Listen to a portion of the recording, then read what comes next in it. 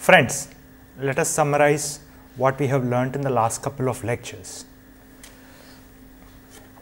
So, we have learned how to deduce the rate law from experimental data, and we have learned how to find a mechanism for a given heterogeneous catalytic reaction, and then we had looked at how to find the rate parameters concerning the rate law, and then we had looked at how to design a packed bed reactor and how to find the profile of the conversion as a function of the weight of the catalyst in the last couple of lectures.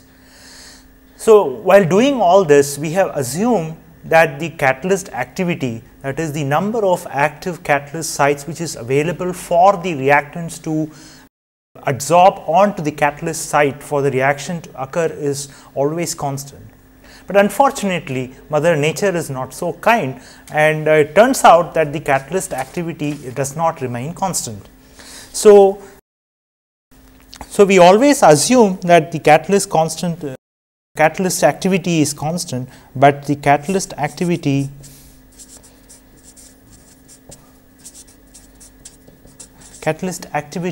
changes with time.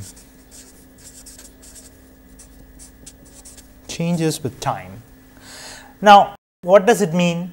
It means that the total number of active sites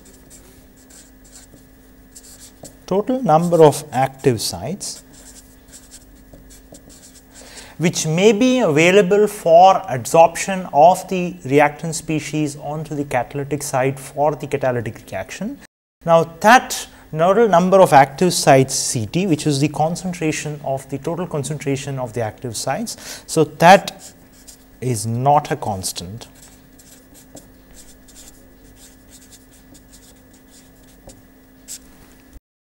Now, what happens if it is not constant?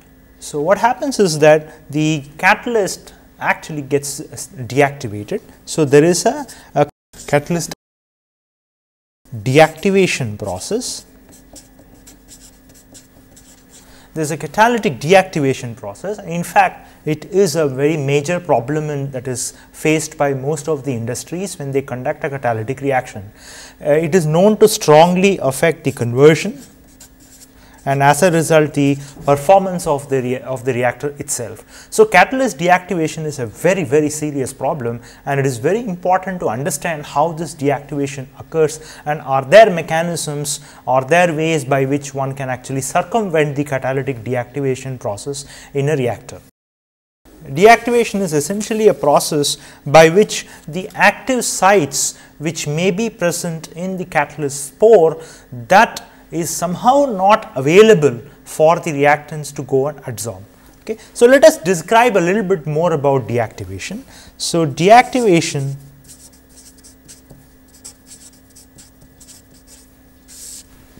suppose if there is a catalyst, if there is a catalyst support in which a particular catalytic material is actually impregnated, and let us say that these are the pores. These are the pores which is present on the catalyst, inside which there are active sites, and suppose let us say I zoom up one of the pores which may be present inside the catalyst, and so if this is a pore and the active sites are actually present. So, if these are the active sites which may be present in the pore, onto which the reactants can adsorb in order for a catalytic reaction to take place. Now, after a certain time, after the catalyst is actually used for a certain time, for various reasons, these active sites reduce in number. The number of active sites which may be present, that reduces, and you can see that the number of sites which is available for adsorption of the reactant species for the reaction goes down as a function of time. So, this process of loss of the catalytic sites for the reactants to adsorb and to facilitate the catalytic reaction is what is called as catalyst deactivation. In this lecture and in the next lecture, we are going to see different types of deactivation, what are all the mechanisms that govern the deactivation process, and how to incorporate that in the reactor design is what we are going to see in the next couple of lectures. So, as in the case of any process which is involved in a catalytic reaction, the first step is to understand how to get the rate law.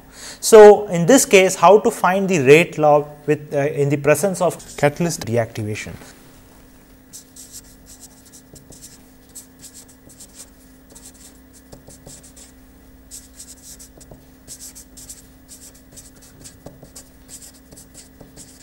So, this can be broadly classified into two different types. One where it is called the separable kinetics,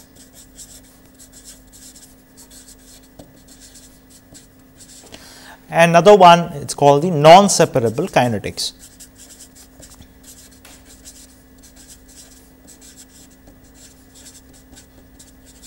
So, separable kinetics is one where the dynamics of the adsorption, catalyst deactivation process and the actual kinetics of the catalytic reaction, these two can be independently modeled and the mechanisms can be independently understood, while the non-separable kinetics is where it cannot be looked at independently. So, in the case of separable kinetics,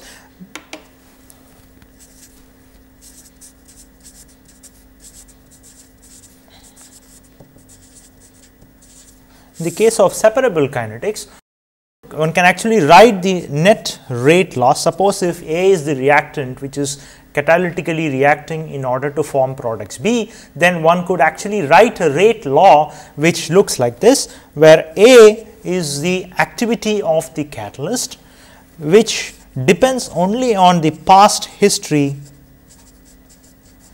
of the catalyst multiplied by the reaction rate as if the catalyst were to be fresh. That means that the deactivation kinetics and the actual kinetics of the catalytic reaction can be looked at separately and independently, and so the activity is only a function of the past history, and that scaled with the reaction rate, if it were to be a fresh catalyst, is what gives what is the reaction rate and what is the reaction rate at a particular level at which the deactivation has occurred.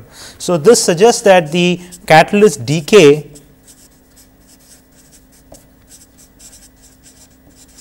and kinetics are independent. So, in this model of separable kinetics, the catalyst decay and the kinetics of the catalytic reaction are independent. Now, what happens in the non-separable kinetics? In non-separable case, in the non-separable kinetics case,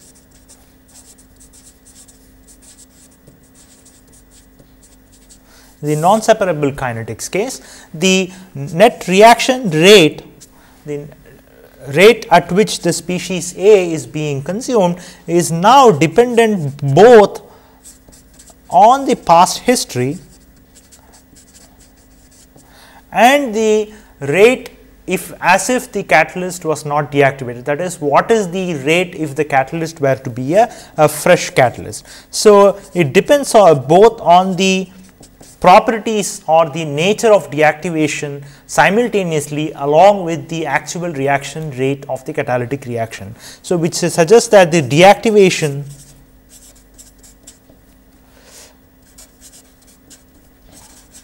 perhaps happens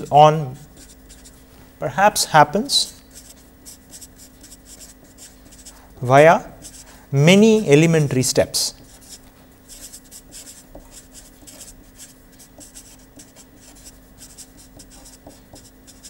So, in the next couple of lectures, we will not deal with the non-separable kinetics, which will be dealt with separately later.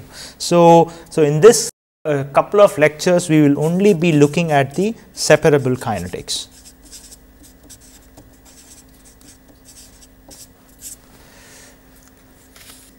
Now, when we talk about separable kinetics, the most important quantity that needs to be described is the activity of the catalyst. So, A of t, which is the activity of the catalyst, is defined as the rate, the reaction rate on the catalyst for a given activity or at a given time, divided by the rate,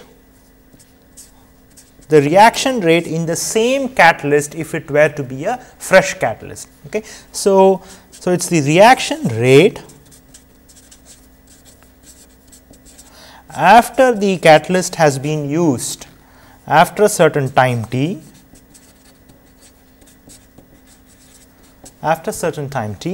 divided by the reaction rate if it is a fresh catalyst. Now, it is important to realize that the maximum activity is possible only in a fresh catalyst. So, it is important to realize that the maximal activity, that is the maximum possible sites, may be available for the catalytic reaction when the catalyst is fresh. So, therefore, it is important to, so the exercise is going to be as to how to characterize and how to obtain the deactivation process as a function of time in the presence of catalytic reaction.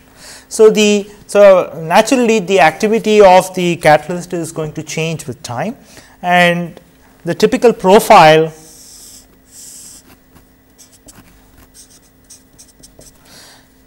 it starts with 1 because it is a fraction, and it is a fraction of catalyst, that is activity which is left, and so it goes from, it exponentially decreases with time. So, clearly the A of t decreases with time. So, suppose if there is a reaction, so how do we write the reaction rate law when there is catalytic deactivation process occurring simultaneously? So, suppose if the catalytic reaction is A plus B plus gives P plus D plus. So, now we can write the rate of consumption of species A because of catalytic reaction as the product of activity of the catalyst multiplied by the corresponding specific reaction rate, which is dependent on the temperature at which the reaction is being conducted, multiplied by some function which is a function of the concentration of all the species that may be participating. So, let us stare at this equation a bit. So, A t is the activity, is the instantaneous activity of the catalyst, K t is the specific reaction rate, and it is a function of temperature. So, as you increase the temperature, the specific reaction rate increases, and this is some function of the concentration of species, how it affects the reaction rate law, and that is what is captured by this function f n. So, now the decay rate, so as the catalytic deactivation occurs simultaneously along with the catalytic reaction, so there has to be a certain decay rate. So, the decay rate can be captured in terms of the properties or the quantities of the species, that is the concentration of various species which is present, and so that can be written in the following form.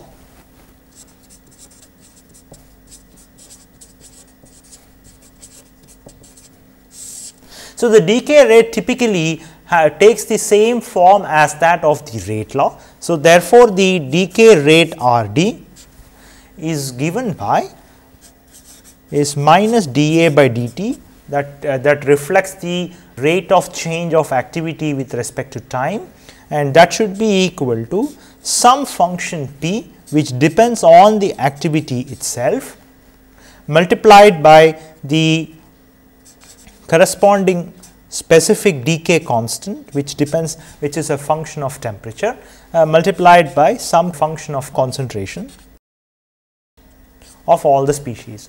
So, clearly from here you can see that RT depends on the activity, it is proportional to the concentration of species.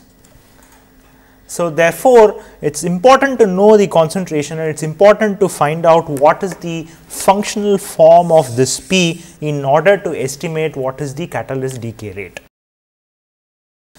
So, for the purpose of this course, we will assume that H of Ci, which is basically the dependence of the concentration on the decay rate law, as 1 or at most as H of Ci to be equal to Ci. That is, it is either does not depend upon the concentration of the species, or we will assume that it depends at most linearly on the concentration of the species.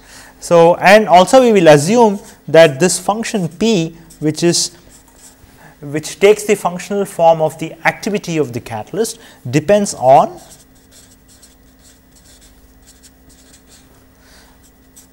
what is the catalytic system, that is, what is the catalytic reaction, what is the catalytic reaction that is being conducted. We will assume that this dependence of the activity, the functional form that captures the dependence of the activity on the decay rate, will depend upon the reaction which is being conducted and also on the deactivation mechanism, which we will describe shortly.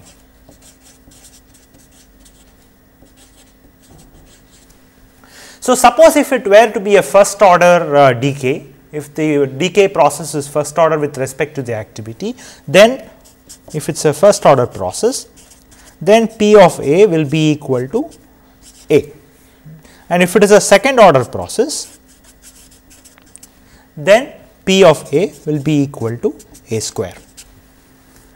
So, depending upon what is the order of the dependence of the activity on the decay rate, we can accordingly assume a certain dependence of P on the activity itself. Now, the decay of the catalytic sites, that is the loss of catalytic sites in a catalyst, will depend upon many different aspects. So, based on the nature of the loss or the type of loss of the catalytic activity, there are three broad classifications have been identified, and these are sintering / aging process. So, this essentially captures the loss of the catalyst because of long exposure of the catalytic sites to the reaction, and then the fouling or coking process. So, this is essentially the deposition of various carbonaceous or coke material on the catalyst site. The deposition of the coke on the catalyst site, it leads to strong deactivation of the catalytic sites, and it is possible to regenerate the catalyst, which we will describe later. And then the third type of deactivation of the catalyst is called the poisoning process. So, there may be poison present in the feed stream, which may enter the catalyst pores, and they may get deposited on the catalyst site, and that may destroy the activity of the catalyst, or the reactants or the products itself may actually go and irreversibly bind or get adsorbed onto the catalyst surface, and as a result may poison the activity of the catalyst site, and therefore deactivating the catalyst itself. So, we will see in detail what these three different types are and how to characterize what are the mechanisms that are associated with each of these deactivation processes, and how to find the rate law for each of them. So, let us take the first one, which is the sintering process, sintering method of deactivation. Let us take the sintering method of deactivation. So, sintering is basically the deactivation of the catalyst because of the prolonged exposure of the catalytic sites to the reactants on the gas stream which is present, and as a result because the reactions are conducted at a high temperature, the metal particles which act as a catalyst and which are impregnated on the catalyst side. So, that actually leaves the catalytic sites and then they start agglomerating together, and as a result the net surface area which is available for the reactants to go and adsorb onto the catalytic site, that significantly reduces, and as a result the catalyst activity is completely lost. So, this can be captured. So, there are two causes for sintering. One is the prolonged exposure,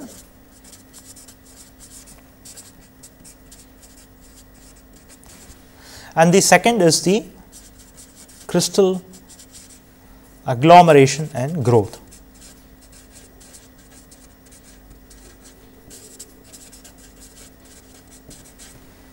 So, this can actually be captured in this figure here. So, suppose if this is a catalyst,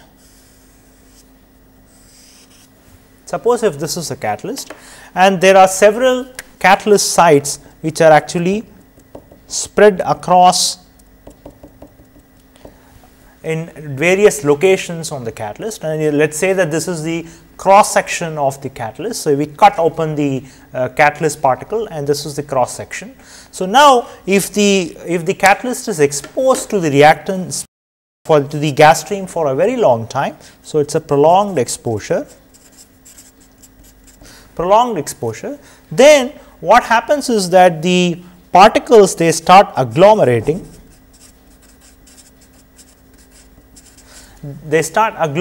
Together, and so they get deposited, and the metals which may be present, the noble metals which may be present at a specific location, they start agglomerating and they start growing together in a specific location. And so this can be depicted like this. So, all the catalyst particles, they start migrating to and agglomerating in one location, and as a result the activity of the catalyst is completely destroyed. And so, this process is what is called as a sintering or aging process. Now, the other method by which sintering can happen is basically called as the pore narrowing or closing. So, the pores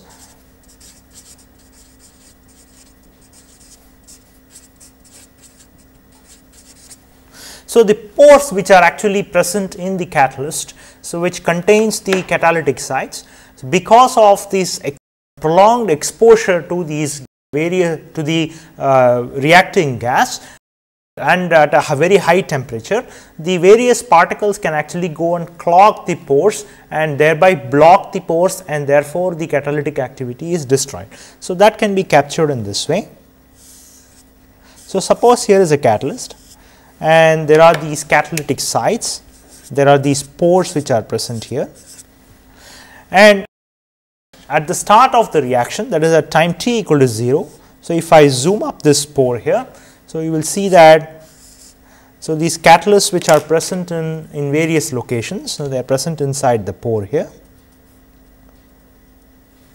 Now, after certain time, when the reaction occurs for a long time, after a certain long period of time, then the catalyst pores will get blocked,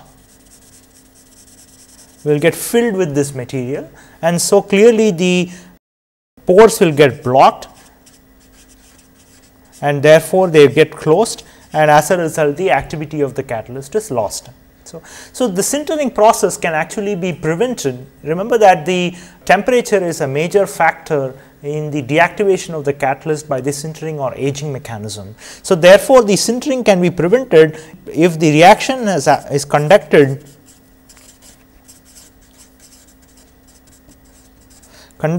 at a temperature which is less than 40% of the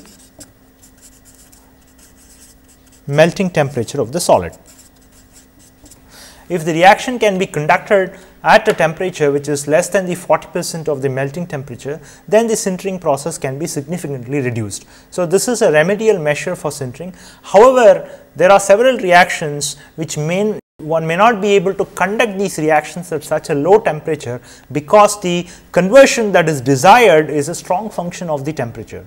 So, the temperature at which the reaction has to be conducted is very important, because the higher is the temperature, then there is a chance that for exothermic reactions the reaction rate is going to be higher. So, as a result, it is not always possible to conduct the reaction at a significantly lower temperature.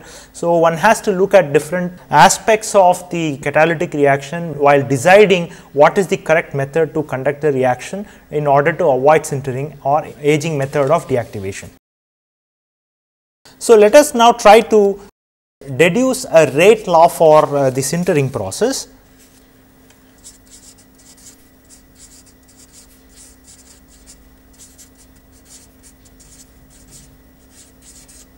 Try to estimate a rate law for the sintering process. So, suppose if we assume that it is a second order process,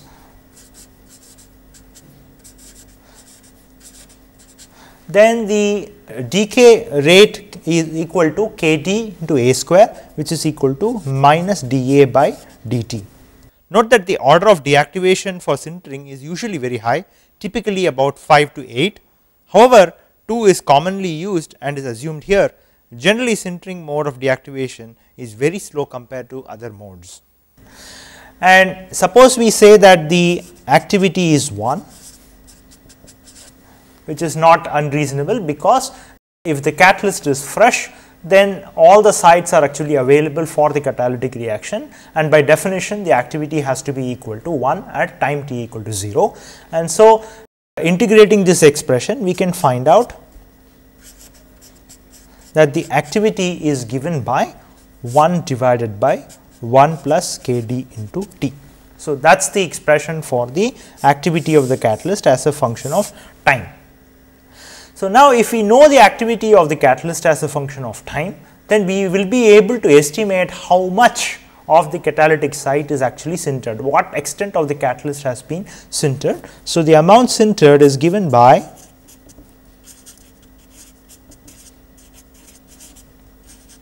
amount sintered S naught is a SA is given by SA naught, which is the initial quantity multiplied divided by 1 plus kd into t. Okay. So, what the activity tells you what fraction of the catalyst site actually is available. So, the amount that is sintered is given by SA naught, which is the initial quantity, divided by 1 plus kd into t. So, if you stare at the decay rate law, which is Rd equal to kd into a square. So, we said that the sintering can be reduced if the reaction can be conducted at a temperature which is about 40% of the melting temperature of the solid. So, why is it a function of a temperature? So, if we look at the specific decay constant kd, it has been observed that this decay constant actually follows an Arrhenius type expression, Arrhenius type dependence on the temperature. So, we can write kd as a function of temperature as kd, which is at the reference temperature, multiplied by the exponential of Ed divided by R into 1 by T naught minus 1 by T. So, this T naught is some reference temperature, it could be the temperature at which the reaction was started. So, the decay constant, it strongly depends on the temperature at which the catalytic reaction is being conducted. So, this suggests that lowering the temperature can actually prevent the sintering process. As observed before, it may not always be possible to conduct the reaction at a lower temperature because of the demands of the conversion which is required, or the desired conversion.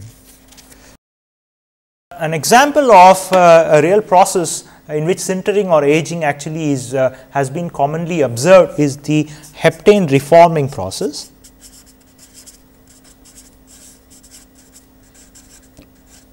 Heptane reforming on a platinum alumina catalyst, and it has been observed that Ed, which is the activation energy for the deactivation of the catalyst, it is about 70 kilocalories per mole. So, it has been measured to be about 70 kilocalories per mole.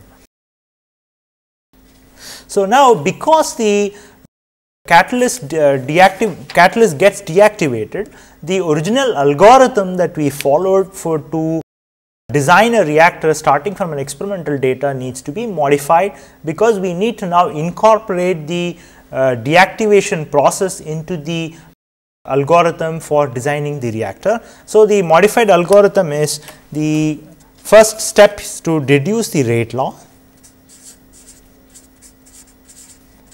This is same as before, and then find the mechanism of the catalytic reaction. Find the mechanism that is governing the catalytic reaction, and the next step, this is the new step that is added, find the decay rate law. This is required because the catalytic reaction actually occurs simultaneously along with the deactivation of the catalyst. So, therefore, it is not possible to design the reactor without knowing what is the decay rate law. So, the next step is to find the rate parameters.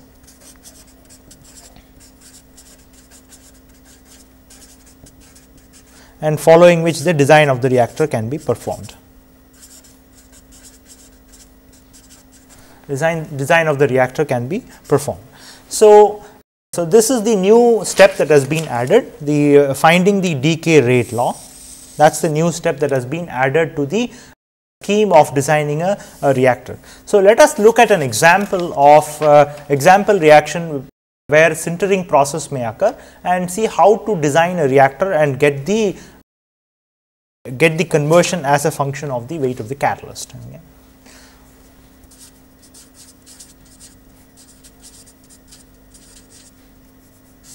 So, let us look at the isomerization process, and let us consider a batch reactor.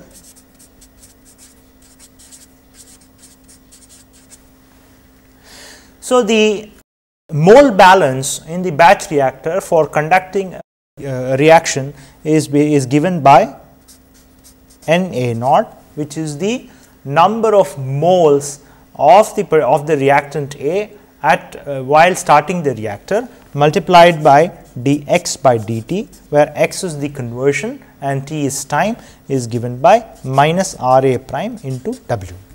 Okay. So, now the next step is to find the rate law. So, let us assume that it is a first order reaction. Let us assume that it is a first order reaction. So, the rate law is given by that is the moles of A, which is reactor, per gram of catalyst per unit time.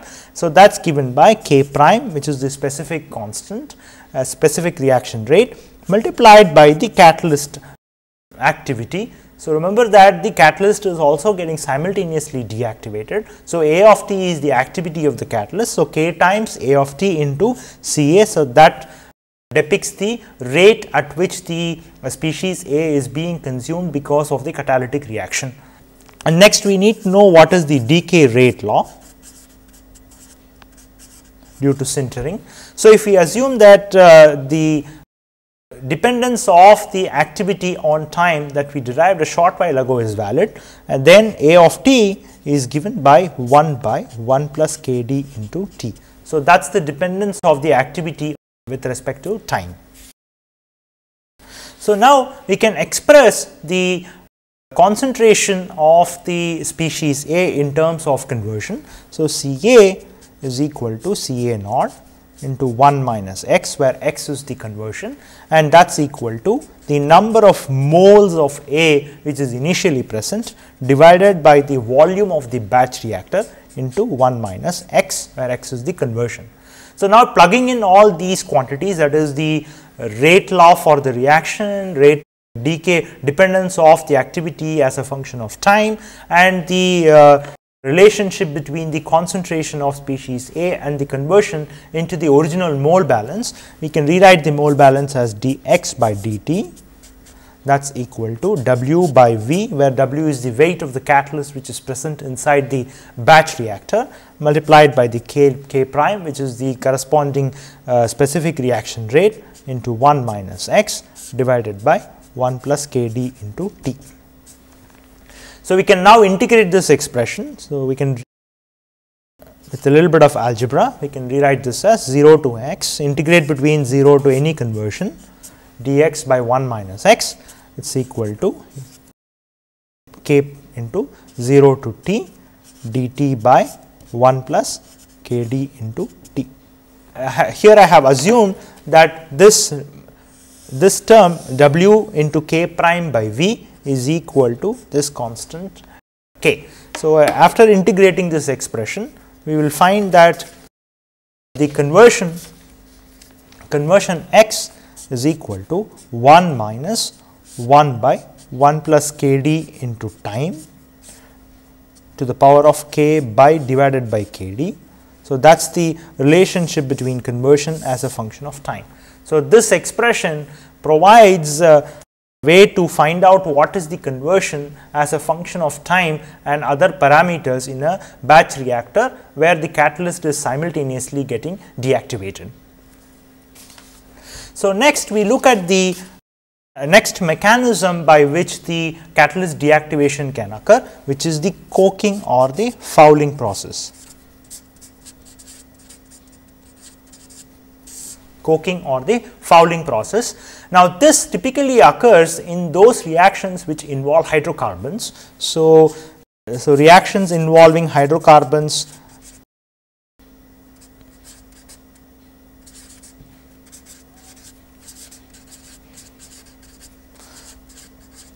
So, this primarily occurs in those reactions, this type of deactivation of the catalyst primarily occurs in those reactions where hydrocarbons are involved, and whenever hydrocarbons are involved, the carbon material which is present, that gets deposited onto the catalyst site, and that therefore blocks the sites of the catalyst, and that results in the deactivation of the catalyst. Now, it is important to note that there are methods to regenerate the catalyst, that is to remove the coke from the catalyst, and that aspect will be dealt with separately in a different section of this course. So, we will simply look at how to understand the mechanisms behind the carbon deposition on the catalyst site and how it affects the activity of the catalyst.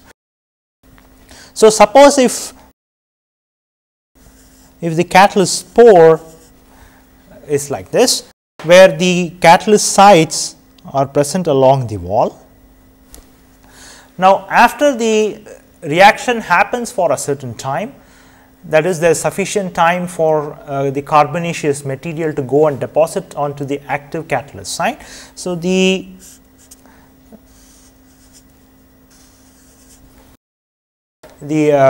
carbonaceous material gets deposited onto the surface of the catalyst, and thereby they block the active sites which may be available for further reaction to occur. So, this typically happens after the reaction occurs for a certain amount of time.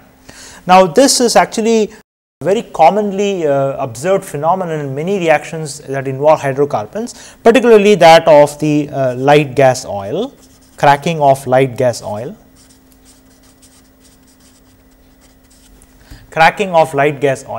And the amount of coke that is deposited on the catalyst site, that plays an important role.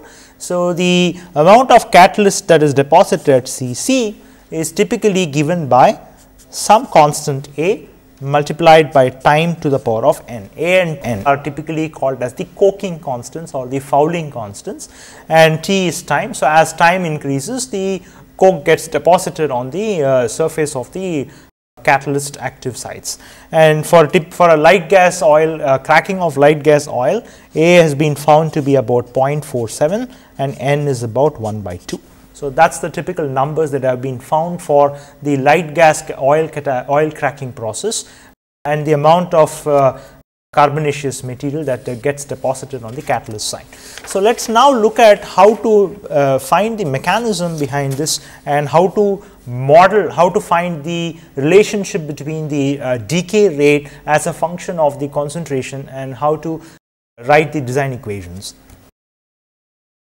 So, At, which is the activity of the catalyst in the case of coking or fouling process, certainly depends upon the amount of carbon which gets deposited on the surface. So, there have been some common forms of the relationship between the activity and the carbon that gets deposited, and they are like this. So, A of t is equal to 1 by some constant k c multiplied by c c to the power of p plus 1. So, recall that c c is can be written as some constant a multiplied by t to the power of n. So, plugging this expression into the expression relating the activity and the amount of coke that is deposited, given as 1 divided by 1 plus k c into a to the power of p in t to the power of n into p.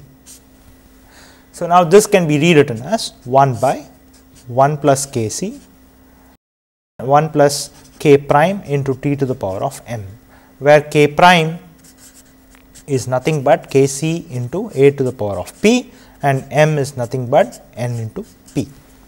So, this is one form of the activity as a function of time by incorporating the amount of coke that is actually being deposited on the site because of the coking or fouling process, which is fouling process of deactivation of the catalyst. The other forms which have been used are given and are as follows. A is it's exponentially dependent on the amount of coke that is deposited on the catalyst site, or it may be a function which looks like this, alpha into the amount of coke that is deposited on the surface. Now, how do we minimize the amount of coking that is actually happening, that is the amount of carbon material that gets deposited onto the catalyst site? And so, the way it can be done is it can be minimized by conducting the reaction at elevated temperatures. So, it can be minimized by conducting the reactant at elevated hydrogen pressure.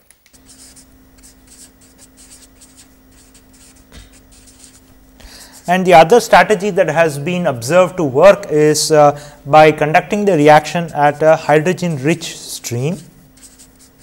So, these two methods have been used to minimize the coking or the fouling process on a catalytic site. So, let us look at the third method of deactivation of the catalyst, which is the poisoning process.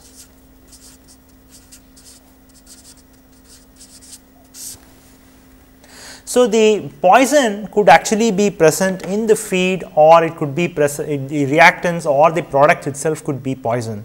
For example, there is in a catalytic site, when the gas stream is carrying a certain reactants, it might be containing traces of some poisons, and these compounds can actually get deposited onto the catalyst site and thereby deactivating the catalyst itself, and or the reactants or the products of a specific reaction can actually act as a poison. They may actually go and get absorbed onto the catalyst site and therefore destroy the activity of the catalyst completely or partially.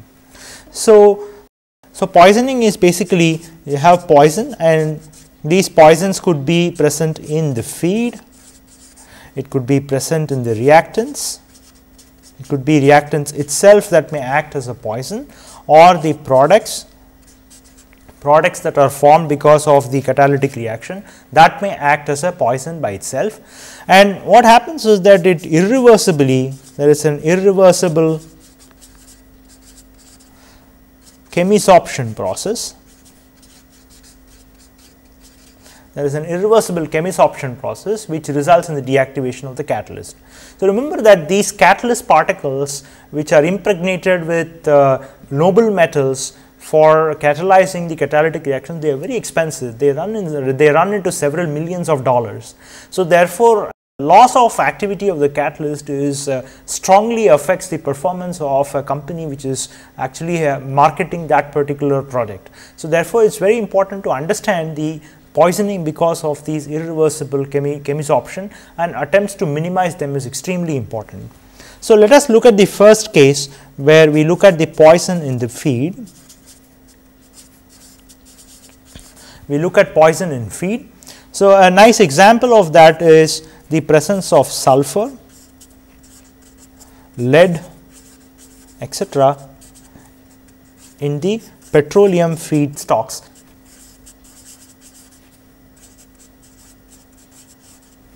In the natural petrol and diesel that is used in automobiles, it is very important not to have sulfur and lead, and one of the reasons is that the exhaust muffler which contains catalyst, they may get deactivated in the presence of sulfur and lead. So therefore, these two can act as a poison for the muffler, and that significantly affects the performance of the muffler and thereby polluting the environment with toxic gases. So therefore, it is very important to have minimal sulfur or no sulfur and no lead in the petroleum feed products, particularly in the gasoline, so that it can improve the efficiency of the muffler and thereby protecting the environment from passing off environmentally unfriendly gases into the atmosphere.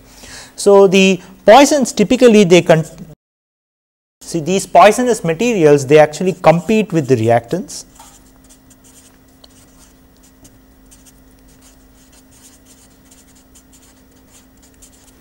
So what happens is that the catalytic reaction actually happens by the reactants which go and adsorb onto the catalyst side.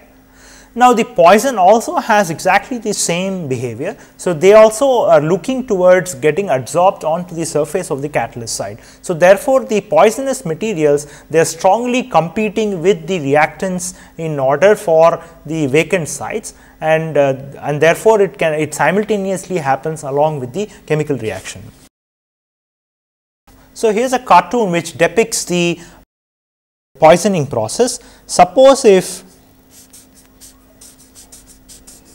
this is the catalyst particle, if this is the catalyst site, then if the reaction that is being conducted is A giving B plus C, and suppose if at time t equal to 0,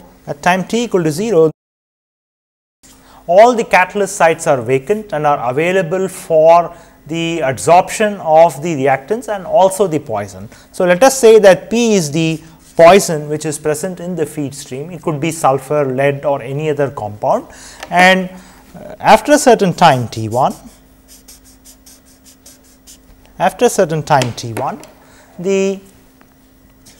so some of these sites, the poison will get adsorbed into some of these sites, and some other sites the reactant A may be adsorbed and a product may be formed in some sites, and B may be adsorbed onto the some other site where the product is already formed. So at a further later time,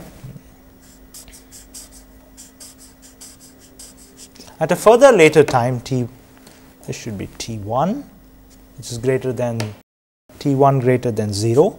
So at a further later time T2, which is greater than T1, then more sites are filled with the poison. So the number of sites which are available for adsorption of A constantly continues to decrease with time, and at a much later time, T3, which is also greater than T2, all the sites are actually filled with the poison. So at this point, the catalyst appears completely deactivated and it is of no use to conduct the catalytic reaction. So let us summarize what we have learned so far in this lecture. So we have looked at, we have defined what is catalytic deactivation. We had looked at various types of deactivation process, and then particularly we looked at sintering and aging. We looked at coking or fouling process, and we initiated discussion on the poisoning method of deactivation of the catalyst. So catalyst deactivation is a very, very serious problem because it strongly affects the conversion of the reaction, and it may be that the extent of conversion of a particular reactant is if it's affected strongly, then it can strongly affect the economy of the industry which is actually marketing that particular product, which is a end product of the reaction which is being conducted in a catalytic reactor. So therefore, characterizing deactivation is very important, and what we will see in the next lecture is how to characterize the poisoning process and look at some examples. Thank you.